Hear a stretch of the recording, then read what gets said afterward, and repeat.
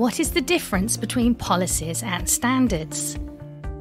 I get asked this question a lot, so what is the confusion?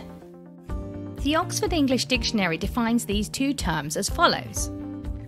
Policy, a course or principle of action adopted or proposed by an organisation or individual. Standard, a required or agreed level of quality or attainment. I follow these definitions, but many people use policies when I would use standards. So to clarify, the definitions I use are: data policy, a formal document that describes an organisation's approach to managing data quality, i.e., what will be done.